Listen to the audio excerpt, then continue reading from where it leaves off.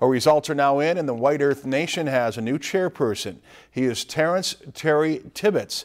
Tibbetts won 65% of the vote, defeating Melinda Mindy Iverson, 1,279 votes to 674 votes. Also, a new District 3 representative was also selected through the White Earth general election. Eugene Tibbetts has won 54% of the votes, defeating Barbara Fabre, who gathered 46% of the vote. Both Tibbetts will be sworn into office next month. If you've enjoyed this segment of Lakeland News, please consider making a tax-deductible contribution to Lakeland Public Television.